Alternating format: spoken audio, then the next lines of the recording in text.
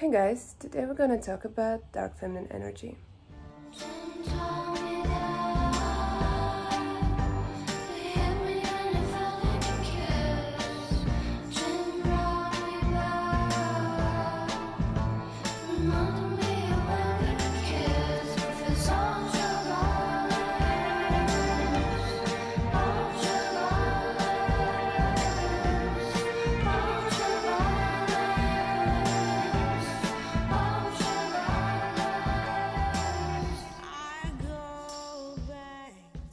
There are two different energies, light and dark, and you also can manifest with these two energies. But today we're going to talk about how to radiate dark feminine energy. For me, the difference between these two is that dark energy is mysterious, deep, calm, mature, seductive. And the light energy is soft, innocent, bubbly, naive, positive, and cute. So they're both about confidence and realizing that we are all, as a woman, are goddesses. We are so powerful, and once we accept this power, everything will come easily to us. For me, dark feminine energy is more my thing by nature.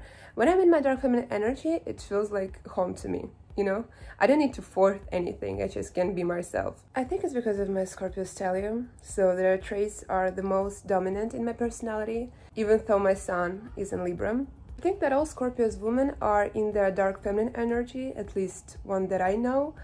And what the Scorpio's common traits? It's passionate, deep, persistent, strategic, secretive, intense, love dark humor, cloth, movies, books, everything dark is associated with Scorpions. They never show their cards, and this enigmatic nature would make them so seductive. So in my case, it's a strong, visible Scorpio energy.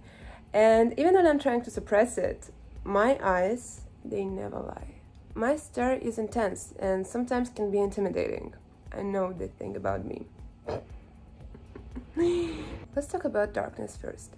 Most of the people are so scared of darkness, especially men. Oh gosh, you can't even imagine how many weak men told me, oh, stop with your darkness and stuff like that. Because it's powerful and contains knowledge that most people don't have access to, and it scares them. That's why a lot of weak men are so weirdly scared, but deep down obsessed with witches. Because they understand that women hold power, and if you're one of those women who are fully aware of it, then it's impossible to manipulate you and makes you feel like you're not good enough. But strong, mature, and masculine men are understand it and always embrace it, because they understand the law of balance and would treat you like a goddess as you are without being scared for his ego. If you've never tried to lean into a dark feminine energy, then first thing that I can recommend to you is start with your external attributes. For example, start to wear more dark colors, black, dark red. Try to wear heels more often, long red nails, but not in a ratchet way, okay? You understand? Right now I don't have red nails because I'm actually trying to lean into light feminine energy more. She's trying. Try to add some elements in your look that made of leather. For example, leather jackets, boots, coat. A little trick that you can use is to wear some dark, sexy lingerie. Even if you're wearing some basic outfit, it will help you to feel more confident, and you'll radiate this mysterious energy of, you know, I have something that you all don't even know, but I'm not gonna reveal it to you all because it don't prove me that you deserve it. What about behavior? Use your siren eyes. Don't be scared of an eye contact. Don't use like, yes, I understand you. Oh my god. No, it's not it. Use your siren eyes, like a little bit like that's all. You see the difference? You see. Talk slower, enchanting. Look up to women who are into that dark feminine energy, like Angelina Jolie, Megan Fox, Dita Von Teese, Rihanna, Monica Bellucci, who else? Catherine Pierce from the Vampire Diaries, actually a really good example of dark feminine energy, and the opposite of dark feminine energy, light feminine energy, Yelena Gilbert. who is like, oh, oh, all the time she's a victim. How is this possible? How do we look exactly alike?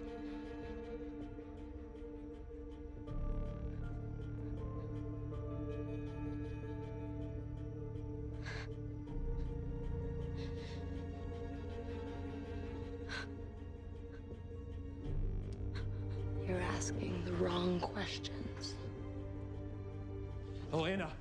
Effie Stoneham is actually a really good example, but not her teenage chaotic era. Please don't take it as a reference. More like her fire-skinned 7th season Effie in adult life. Like her outfits on season 7 are, oh, I'm in love, and her makeup, everything, so chic, so elegant. I love it. So take it as a reference more. Money is war. I get it. Good. He needs to think that he's winning. When in fact, you are. Am I?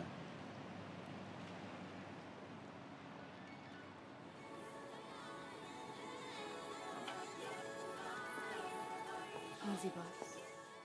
Well, okay, Effie is a very questionable person, even when she's an adult. I hope you understand that I'm not talking about her life decisions.